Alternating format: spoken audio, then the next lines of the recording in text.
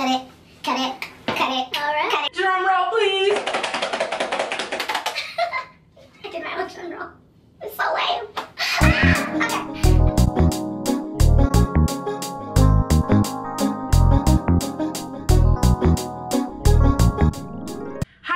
Welcome to It's Dana B. I am Dana B, and today I'll be sharing with you 16 things that I learned in 2016. I know that we're already in January, but I feel like it was still important to share because these are things we can take with us throughout the entire year. So let's get started. So I wrote down in my handy dandy black book the 16 things that I'll be sharing with you, and this black book is really just a composition notebook. Like, do you guys remember this from like elementary school? Okay, so lesson number 1. I learned that plan B, C, and D is just as good as A. What's meant for you is for you. Lesson number 2, I learned that life is in constant transition. I know when I was in college, I was just waiting to graduate because then adulthood would start and I would like have my life together. It's a lie. Every time you think that you're like settled down or settled in, something else comes at you. So you just have to learn to go with the flow. Number 3, college is not the only place for you to find yourself or create yourself, and that's usually the dialogue that people have, like, oh, I'm going to college to learn who I am. If you wake up today and you're like, I don't like who I am, you can always make a conscious decision and an effort to become a better person, and I'm so grateful that we don't have those 4 years to get our lives together because, girl. Number 4, I learned that age is literally nothing but a number. I've met so many people who are younger than me who are mature, they're very wise, they've started their businesses, they're just really making moves in life. And I've met people who are significantly older who are not where they want to be. So I used to think that like, oh, when you're 30, you're gonna have everything together. And when you're like, I don't know, 25, I'm 22. I almost forgot my age. I'm 22 and I'm learning that like age means nothing really. It's all about your mindset. Number 5, I learned that blanket scarves are literally everything.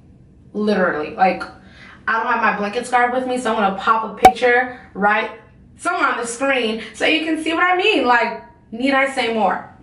Anyways, lesson number 6, I learned that everyone is going through something, everyone. So I think it's really important to keep that in mind in our daily conversations and our daily interactions with people, because you never know what someone is dealing with at home. Lesson number 7, there's a popular saying that says you catch more flies with honey than with vinegar. And that is so true. Very few times will you find that the argument is worth it. Sometimes it's better to just give the soft answer instead of like being aggressive or attacking the situation and making it worse than it already is. Number 8, choose to take action always. I think that's self-explanatory. Number 9, start now. That is one of the biggest lessons that I learned in 2016. If you don't start today, you're going to look back a year from now and say that I wish I started last year. Lesson number 10, I learned that it's really important to surround yourself with people who are also going after their own dreams. I think if you have people around you who are super ambitious, they're go-getters, they're working hard to achieve their purpose, their calling, they don't have time to tear you down. Instead, you guys can work collectively to achieve your goals together. So making connections, giving tips, giving advice, being a listening ear is always super important when you have important dreams that you want to accomplish. So surround yourself with people who are just as ambitious as you are.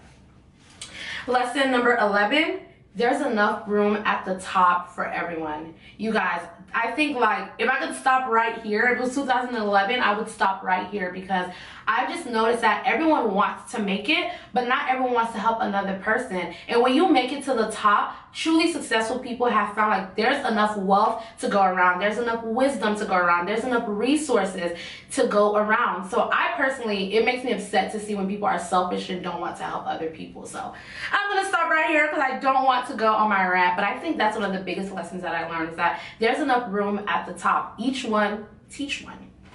That's not an original, you know what I'm saying? But yeah.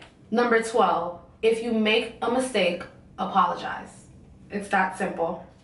Okay. Number 13, life goes on. So this year, my older cousin passed away, and I think I was kind of expecting to have time to grieve and just kind of reflect on life, reflect on her life, and kind of like console my family or, you know, all of that. But I still had to get up and go to work and just do what needed to be done. So I think it's important to think that when you hit rock bottom or you think this is the worst case scenario, life still goes on and everything will be okay.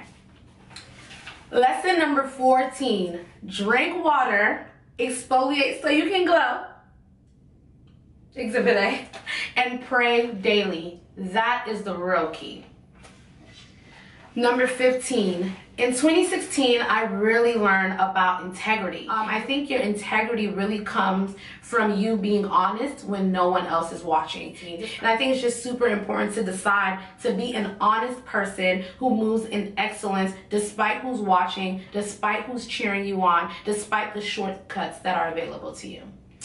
And number 16, drum roll please. I did my own drum roll. It's so lame. Okay. Number 16. In 2016, I learned that I am enough. And I'm not sharing this to brag on my confidence and how I feel about myself, even though I like to think I'm super confident. It's more so about encouraging you. There's always going to be someone who's more intelligent than you are, who's more beautiful, who's skinnier, who sings better, writes better, acts better, knows more people. But if you're confident in the value that you add to the team, if you're confident in what you bring to the table, that's more than enough. So I think in 2017, we need to stop trying to be like someone else and just be the best version of yourself that you can be, because that's the real beauty. So that is all that I have for you guys. Thank you so much for tuning in and supporting my very first video on YouTube. Kudos to you if you made it to the end. Your support means everything to me. I want to encourage you guys to keep this conversation going. I would love if you comment below and tell me the biggest lesson that you learned in 2016. And also tell me, is this a lesson that you're taking with you in the new year, or is it something that you're leaving behind because we're on to bigger and better things? Please, while you're at it, go ahead, like this video and subscribe to my channel so that you can stay connected with what else I'll be doing in 2017. All I know is that 2017 is about to be lit, not only for me, but for you as well. Again, thank you so much for watching. It's itsDanaBee. Cut it, cut it, cut it.